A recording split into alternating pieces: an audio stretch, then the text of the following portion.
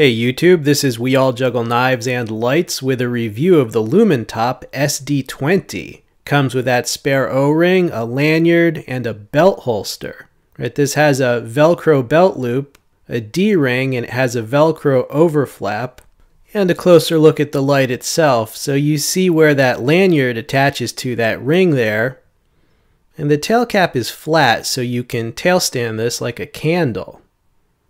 Right, there's the reflector and emitter. It's all controlled by this side switch. Long press to turn it on, and just subsequent presses will go through low, medium, and high to 900 lumens. Yeah, it's pretty bright and you can see it'll have good range. Strobe warning. Just double tap the side switch and you get the strobe. Tap it again and long press to turn the light off again.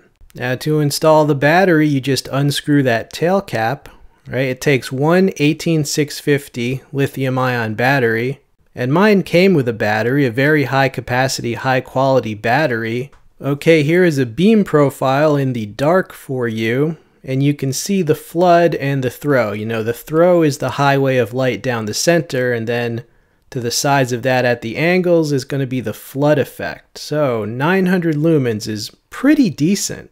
Okay, and some outside demonstration footage. So I took this out hiking around this kind of, well, it's like a lake, kind of a swamp with some trails around it. But you can see, all right, let's go for a little bit of a walk.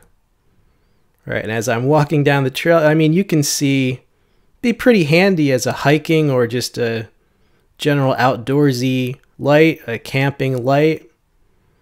You know, it's not really a tactical light or an EDC light. Lumintop actually has several other models that cover those. This is, I would say it's just a general purpose outdoors light. It's streamlined, but it's doing a real good job lighting up the trail and all the vegetation around it. Okay, I found something cool later, you know, in this epic flashlight testing hike. Right, that's the edge of the lake, kind of a, well, it's kind of a swampy, marshy area. And you see them, there's two of them. Do you see those? Now, I believe those are tadpoles. I believe those are very large tadpoles. But I could be completely wrong. I don't know. It could be some type of fish, but I'm pretty sure it's a tadpole. All right. I'm not an expert on aquatic life, but judging by the number of full-grown frogs that I've encountered in my area, they got to come from somewhere. But this light is doing an excellent job at lighting up those murky waters, you know. Now, if I was Bear Grylls, I would just reach right in and just bite that thing's head off and laugh and jump off a waterfall, but I'm not, so I'm just going to leave them. They don't look disturbed. I don't know. Can tadpoles see light? They're just ignoring it. All right, goodbye, tadpoles. And back home again. Now I'm going to shine it down to the edge of the street at that bush over there. All right, so from that perspective, I mean, this has pretty decent range for, you know, at backyard distances. I felt it was more than strong enough for the hiking purposes. All right, here we are on the testing board. That is the brightest mode, 900. Now cycling through. All right, and strobe warning, I will strobe you coming up. And there is the strobe. All right, so pretty bright on the testing board. Longer range shots for you. This is me perched up in the second story window. You see that white moth attack me?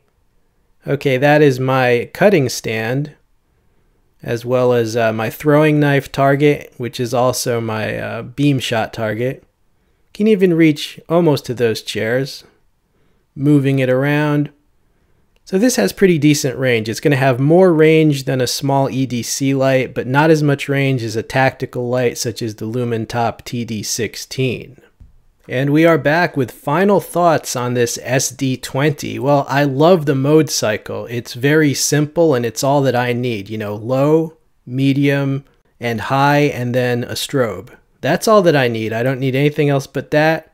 Also, the low mode is very low, which is good. I like the low mode to be really low just for reading. reading things close up, that's all I would use the low mode for. I also love that it came with a good battery.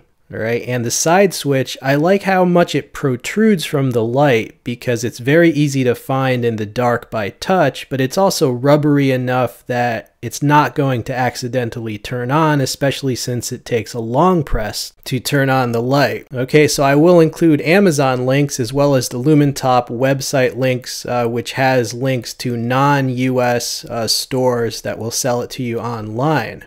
Hope you enjoyed seeing this light. This has been We All Juggle Knives and Lights.